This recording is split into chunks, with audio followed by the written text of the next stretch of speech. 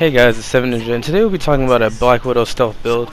Basically, we're going to try to get Veil of Shadows, or using your smoke grenade, to keep you invisible as long as possible. And while you're invisible, get your charge back up again so that you can pop your Veil of Shadows right after that, or at least have enough that you can get your Vanish and Smoke ability up. So, we will get into that now. For your primary tree, I mean, you're gonna get all of it if you get the level 50, but let's say you're starting out just like recently. Really just something for like your heavy finisher, like the light into heavy. Getting at least all your 3 gun types, you know, just something like that.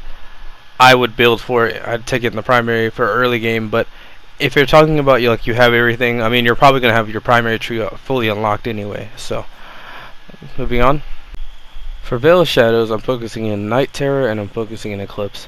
Night Terror for more time and a critical attack chance, which will help me boost my intrinsic, and Eclipse because the other two help out your teammates for more time and more crit chance, but the issue is that a lot of times you're probably going to pop Veil of Shadows to deal with the enemies yourself, and you also don't want to diddnt Hulk or somebody, so that's why I choose these two. For Widow's Bite, I use Lightning Fist and I use Paralyzing Bite. Paralyzing Bite because it builds up more stun, and stuns help you get more takedowns. And Lightning Fist because a lot of times when I'm doing melee combat, I'll end up popping my Lightning Fist to either knock away or destroy a giant shield on whatever enemy I'm fighting. And I find it to be better than the regular Widow's Bite and the sticky Widow's Bite. The extra charges help out a lot, but I wouldn't get another charge versus getting stun. So that's why I chose Paralyzing Bite and why I chose Lightning Fist.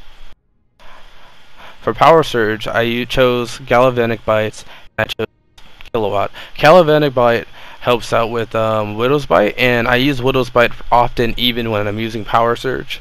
Along with having the staff also cause a lot more stun for Kilowatt, allows me to build up a lot of stun for takedowns. And because of that, I usually build into building for stun, building for takedowns to get my abilities faster. Now we're going to be talking about the strategy of the intrinsic ability. So what you want to do for Shadow Ops is you want to build up your intrinsic meter as fast as possible so that you can dish out either a lot of damage while invisible, or you want to pop a smoke grenade. You can only pop a smoke grenade when you have an overcharged bar for your intrinsic. Now, once you pop the smoke grenade, you're invisible, but your overcharged bar is gone immediately. There's no drain, it just disappears. So that's how that works.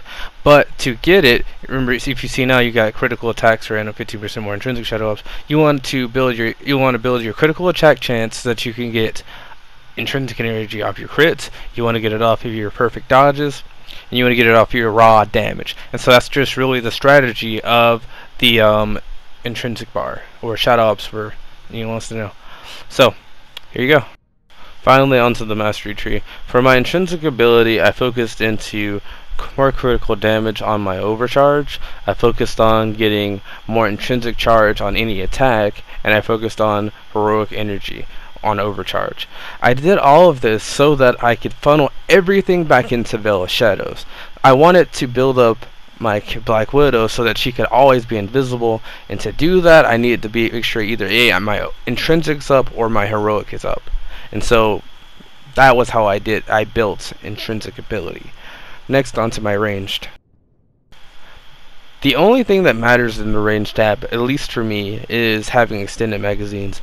Because I don't need to worry about recoil too much, as it's not hard to hit your targets, and because I don't need to reload, but simply all I need to do is just switch my pistol, it's easier just to have a bigger mag so that I can put out more bullets on whatever I'm trying to stun.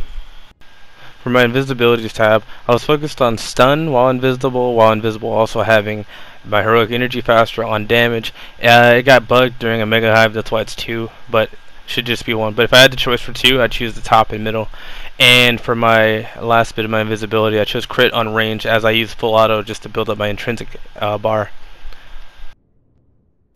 For my utility tab, I focused mostly on just getting heroic energy and stuns. Everything I've done in this build is purely focused on getting either a stun, a takedown, or getting my intrinsic up. That's all I ever want to do, is get my invisibility up as much as possible.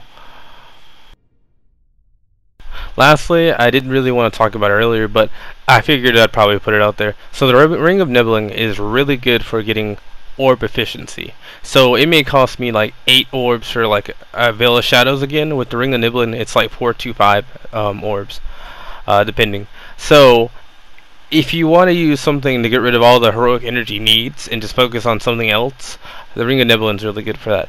The only issue is you're losing your major artifact in case you wanted something like the Damage Thorn, the Dark Thorn, or the Tachyon. So that's up to you. Anyway guys, that's it for me. I kind of just wanted to do some short video guide. It didn't really feel like it needed to be too long on just explaining how my Black Widow build works. There's probably something better than what I've done in some degree, but as of all of my testing and all of the grinding I've done, I found that this build works all the time. Now, going back a little bit before, when I told you about getting more time in your specialty tree, getting more time with the critical chance, I found if I'm more worried about a team play, that I don't get a lot of heroic orbs, I will switch it to the one below that gives you heroic energy orbs on enemy defeats while in Veil of Shadows. Now, that's just last remarks, but that is something that I would do. That being said, normally I don't have that issue, so use that information with how you will. Anyway, thanks for watching. If you want to see more videos, remember to check me out. Hit the live notification button on the live notification button. Hit the bell icon and hit the subscribe button, and I'll see you guys later. Thanks for coming by. Goodbye.